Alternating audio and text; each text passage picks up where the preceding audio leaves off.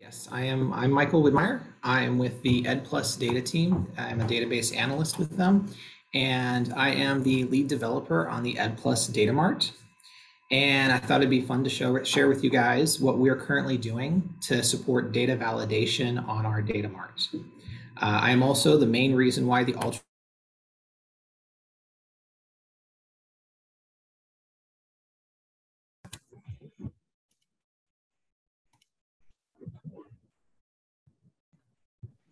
You're muted.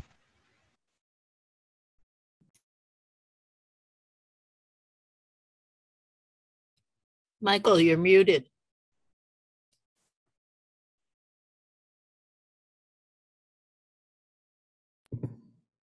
Oh, I'm going to just start over again, aren't I? We can't hear you. I know. Okay. Thank you.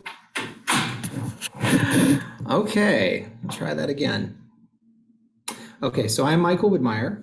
I am the database analyst for the Ed Plus data team, and I'm the lead developer on the Ed Plus Data Mart.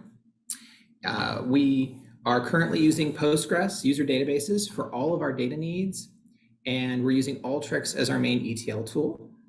And I thought it'd be fun today to just share with you guys how we do data validation for our data mart. To start off with, these are some wonderful usage statistics that I like to share with everybody once a quarter during our annual rollouts.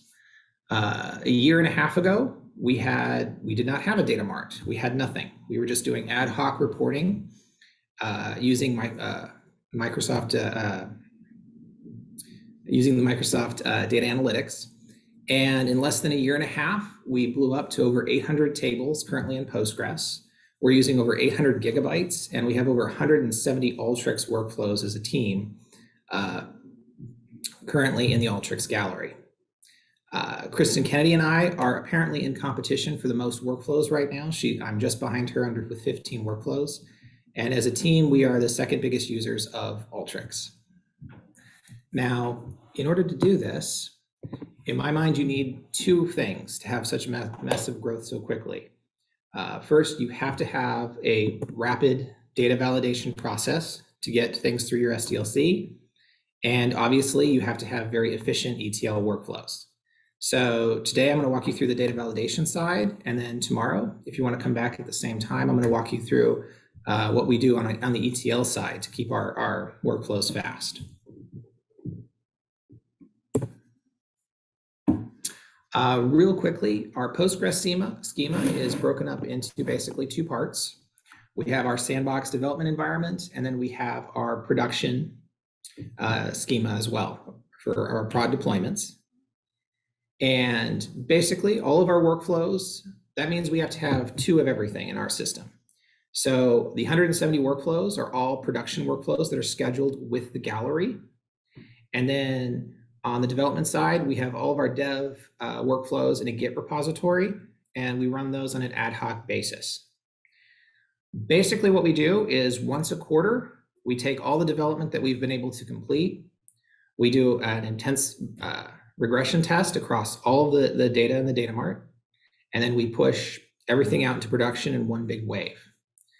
This allows us to make sure that we don't break any of our existing systems, as well as revalidate, make sure everything that we are currently developing is validated at least once before rollout. So first thing we do, the first tool, I should say, that Alteryx has when it comes to helping with your data validation is basically the data profiler. What the data profiler tool does is you take your input data and you pass it into the tool, and it does some high-level statistical analysis on your data. It produced some very generic responses, such as what percentage of your data is null, what is the standard format of the data, what is the longest value, what is your max, what is your min, and then provide some other data points that I find personally less useful, like what is the value of the 25th percentile of your data, or the 50th or 175th percentile of your data. If you're going to use the data profiler when working on your data validation, I highly recommend you add a transpose tool afterwards so that it reformats the data into a more readable, or it makes it more readable. Otherwise, all of your data gets basically smashed into two columns. The big difference between the data profiler and the browse tool is that you get additional information, such as the max and mins, as well as the 25th and 50th percentiles. The biggest downside to the data profiler is it can only run on a sample of your data. So even if you send 1 million records into the input tool, the max analysis it can do is, I believe, 100,000 records. But it's still good for just a high-level overview of what you're doing. Where Alteryx is strongest when it comes to data validation is if you are regression testing your existing tables, or comparing your existing data tables.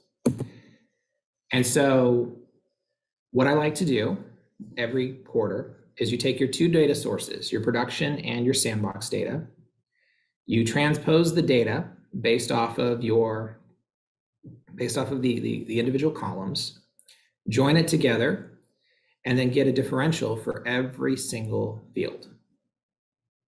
This is really good when it comes to finding out if any kind of data points, formatting changes, or any major discrepancies between your two data sets. And so in the example I pulled up, when we migrated from Oracle to Redshift, one of the Redshift data tables, the long description and short descriptions, had white spaces in front of them, as opposed to the Oracle that did not. This was actually done intentionally by our reports team because it formats better apparently when they push the data into Tableau. This obviously this was a really nice, quick, easy way to find those types of issues.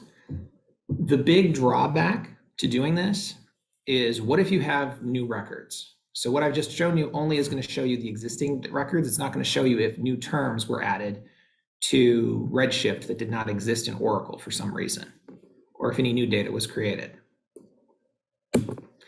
To do that, we have to get a little bit more creative. We first have to join in the data based off of our primary keys so that we can get those new records split out into different browse tools. Then we have to dynamically select the data, then transpose it so we can get our differentials. So it's a few more extra steps, but now we can see any new records that are being created in our data set, as well as the differentials for our existing records. And then at this point, I personally like to add a summary tool because it really helps me narrow down to where all the biggest problems in data validation are. So last quarter, we basically stopped any new development and focused almost entirely on the Oracle to Redshift migration. And one of the biggest challenges that we ran into was that a lot of the date types in Oracle became date times in Redshift.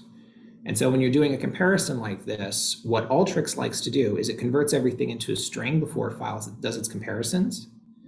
And so right off the bat, all of our dates were coming up as invalid because Redshift had midnight attached to those date times, whereas Oracle did not.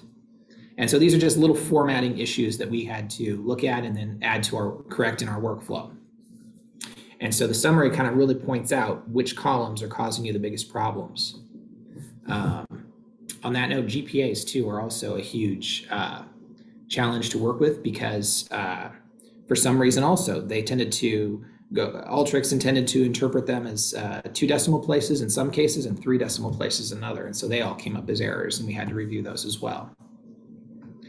The other huge downside to this, in addition to the data types, is timestamps, obviously. All come up as errors in this because obviously we're not running everything at the exact same millisecond.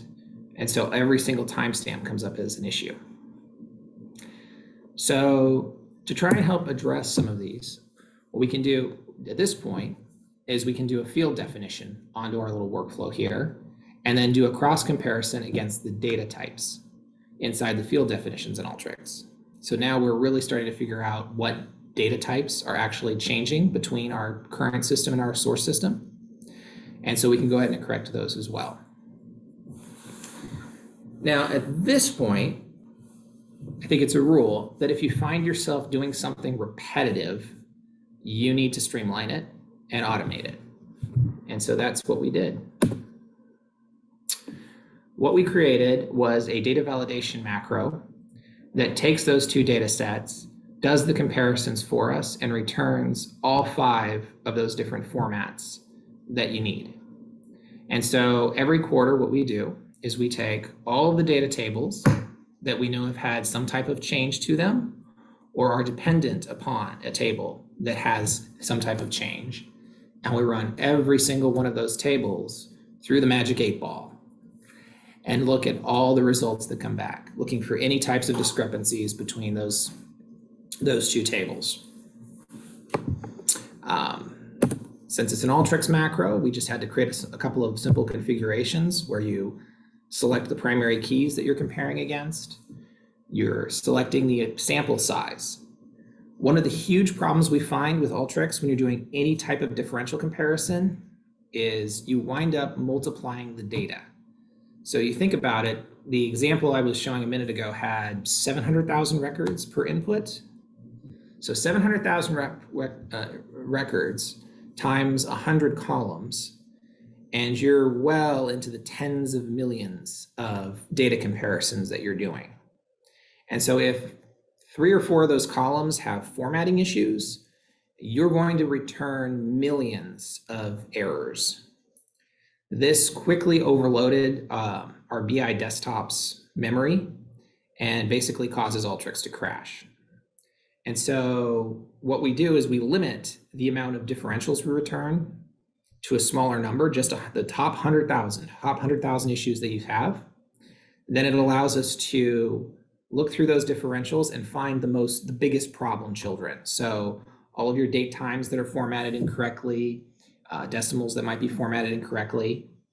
When running this against Salesforce, the Salesforce object returns all date timestamps in UTC, but all data in the warehouse is saved in Mountain Standard Time.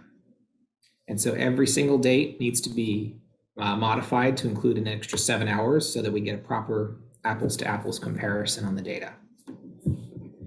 And so all of that, those types of issues come up, and then we sit there and we add the appropriate formula tool or select tool to correct those problems.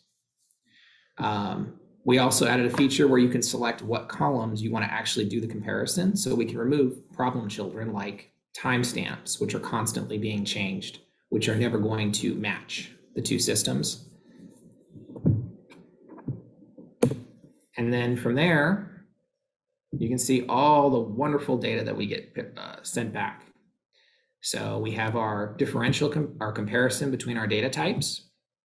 I also incorporated the data profiler in here, though you can't see it. So you can actually review the data profiler at the same time that you're running this, looking for any potential anomalies in the sample that it creates.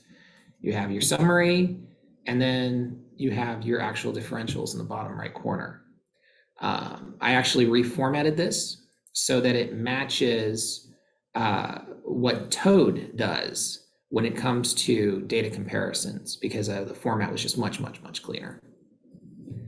And then, like all projects, it becomes a lot more complex when you actually develop it. So all those, the user interface, all of those had to be parameterized, which means additional tools had to be added to the workflow.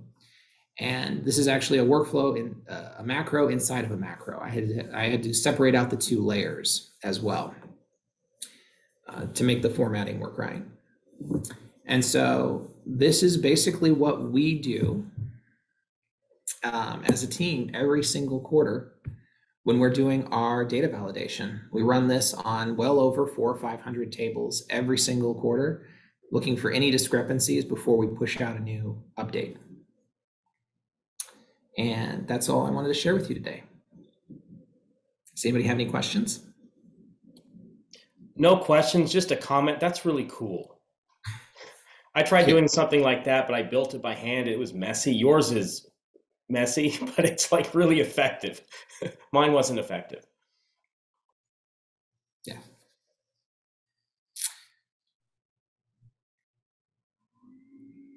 Does anybody else have any questions?